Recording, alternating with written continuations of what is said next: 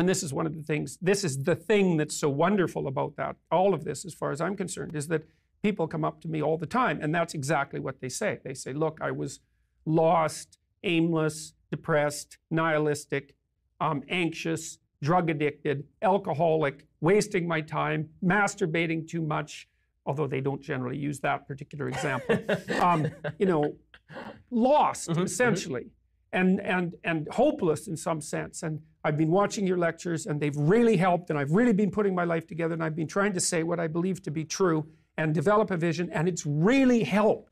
And like, and it's so overwhelming, you know, like if I'm doing book signings after a talk, then there'll be a dozen people or more who, and these aren't, and like I'm only talking to people for about 15 seconds, but you can have a very intense conversation in 15 seconds.